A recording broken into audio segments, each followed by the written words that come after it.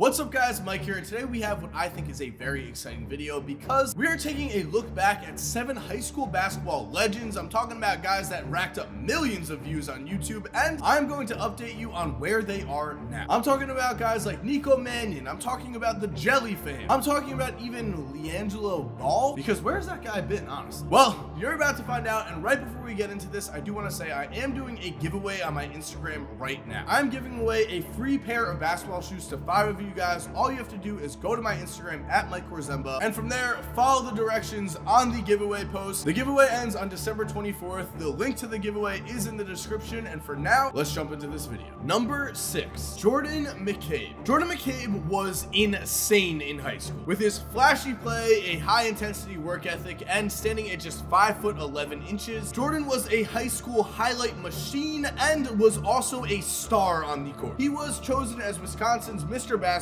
and capped off his career with a state championship victory. And although he was not a 5-star prospect, he did commit to West Virginia, and hopes were high going into his freshman season. And although his play in college did get off to a slow start, some signs of life did appear near the end of his year, as during a 7-game stretch, he averaged 16 points per game, and that included a 25-point, 11-assist, 6-steal, 5-rebound performance in a triple overtime win against TCU. And I really don't want to talk down on Jordan at all, because he seems like the type of player who really grinds and works his ass off to become the best player he possibly can be. Unfortunately though, it does seem like his height has affected him at the next level, because in my opinion, if he was standing at 6'3", he probably would have been a one-and-done prospect last season. However, standing at the height he is right now, the results in his sophomore season have not been stellar, because although he has started 9 games, Jordan's efficiency has tanked, as he is shooting 24% from the field and 11% from 3. Hopefully that is a shooting slump, and there is a flip side to this slow start. He has started 9 games, he is averaging 1.3 steals per game, and his team is currently sitting at a 9-1 record, with that one loss coming to St. John's. You know, I went to St. John's, if you guys don't know. So although Jordan has not proven himself to be an NBA prospect quite yet, with the work ethic he has demonstrated throughout his career, I would not be surprised at all if he did figure it out, and by the time he was a senior in college, things had changed and he suddenly was an NBA prospect. That is not uncommon, especially for someone with Jordan's drive. Number 5, Jahvon Quinerly. Jahvon Quinerly of the Jelly Fam would take the basketball world by storm when in early 2017, with his purple shoes and Kyrie Irving-like layups, his presence on the internet was easily felt. Watching his highlight reels and mixtapes, it is very easy to see why people would fall in love with Jahvon, and after being named a McDonald's All-American in 2018, it was expected that he would go to Villanova and make an immediate impact on a team that just came off of winning a national championship. Because as a floor general, it was expected that Jahvon would follow up one of the greatest leaders in Villanova program history, Jalen Brunson, and continue leading Villanova to glory. As teammate at the time Phil Booth said, quote, "JQ has a very well-known presence and draws a lot of attention from people. How creative and crafty he is with the ball, he's very well liked." Unfortunately, while Jahvon was well liked, that did not translate to the great leadership ability that Jalen Brunson had shown. Because as we see looking at his freshman season, well, Jahvon would average just 3.2 points per game, so we cannot say that that year went well. That season also included a controversial post where Jahvon insinuated that he should not have attended Villanova, and eventually the drama ended in a transfer to Alabama, where he is sitting out this season. So of course, because he is such a young player and he has demonstrated a ton of talent in the past, there is a lot of hope left for Jahvon Quinerly. He could still blow up at Alabama, he could still become an NBA player. He is, among all of the players on this list, possibly the greatest mystery. Number 4, Joe Girard. Joe Girard is a New York basketball legend. He is the leading scorer in his state's history at nearly 5,000 points, and so it is no secret that the best part of his game is scoring. And just watching his play on the court right here, you could tell that with a silky smooth jumper, the man Joe Girard knows how to get buckets. That being said, Girard was not highly ranked, and he was actually outside of 247's top 200, and the feeling was that he was a good high school player, but the scoring was not going to translate over to the next level. However, that did not stop Syracuse from offering him a scholarship, and although he did go into the Syracuse program with low expectations, Girard did have a chance to prove himself, and the scoring ability has shown early on, as right now he is putting up a very solid freshman campaign with 11.6 points, 4.6 assists, 2.4 rebounds, and even 1.6 steals a night. Which means, in my opinion, Joe Girard has shown he is a versatile offensive talent and is already able to hold his own on college basketball's biggest stage. He is also a player who is going to attract tons of fans, so if he does have a 4-year college career, which I think he is going to, I am very excited to see the player he becomes as a senior, because he could become incredibly dominant. I mean, again, the man almost scored 5,000 points in high school. That is ridiculous. Number 3, Nico Mannion. As a freshman in high school, Nico Mannion had averages of 20.2 points, 4.7 assists, and 4.6 rebounds a game. And this would prove to be only the beginning, as by the time his senior year came around, he was getting this type of praise from Trae Young. And he got bounced. I've heard about him for a while. Nico can shoot it, he can play, he can score, he can pass. He got a nice jump shot.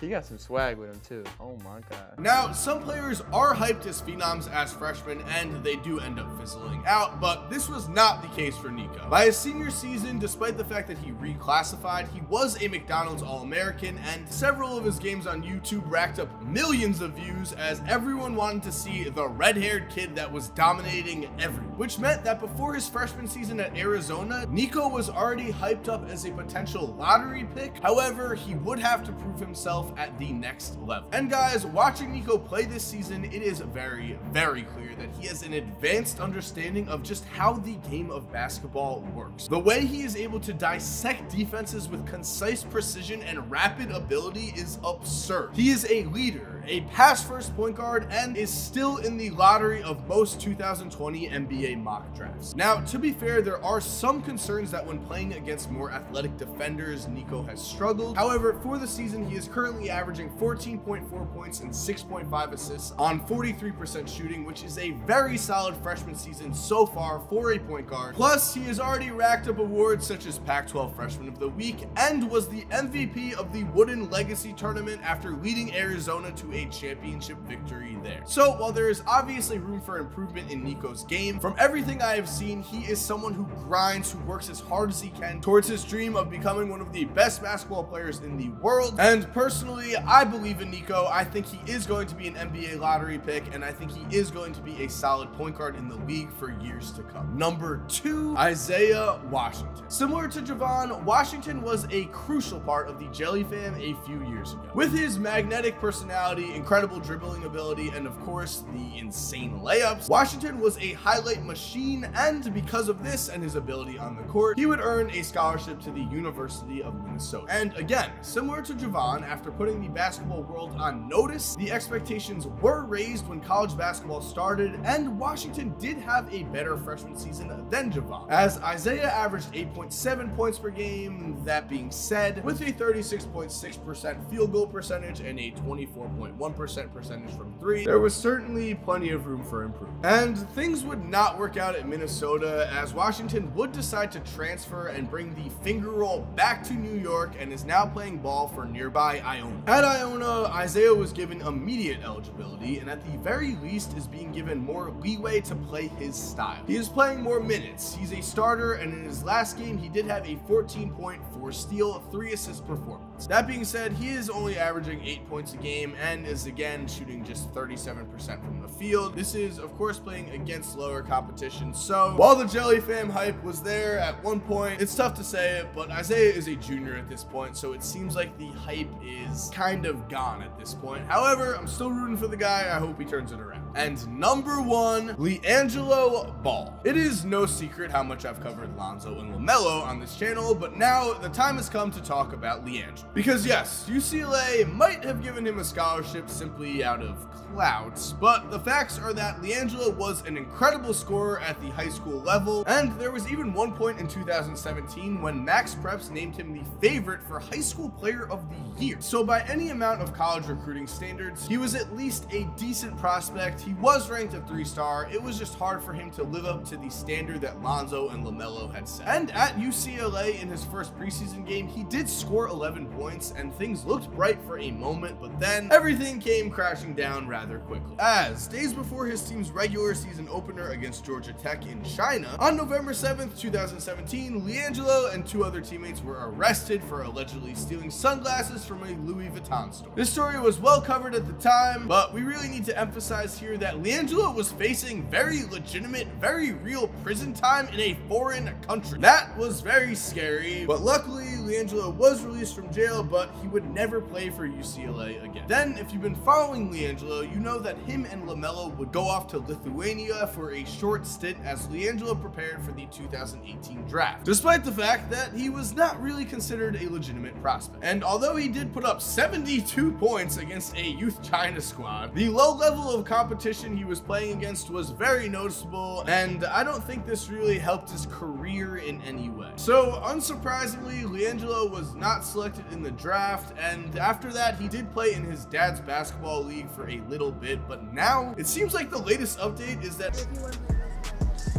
probably modeling, which is quite the turn of events. But again, considering that he is the worst basketball player out of his brothers, I mean, it is cool to see him doing his own thing, so I wish him well. And so there you have it, guys. Thank you for watching. I hope you enjoyed this video. If there are any other players you want to see me cover, maybe as their own entire video, make sure to comment down those players' names below. I do always look at the comments. I do love when you guys suggest videos because, you know, we've been on a grind recently, been posting 3 videos a week, and starting in January, the goal is to post 5 videos a week. So that means if you're not already, make sure to subscribe so you don't miss a video. Make sure to turn post notifications on. And if you're already subscribed, thank you so much for supporting. You're awesome. We all know it. And as always, have an awesome day, and cue that music. By the way, if you're still here while the music is cued, here are 2 videos I think you are going to love watching. All you have to do is just click on either one of them on the screen right here. And other than that, guys, again, have a great day and peace.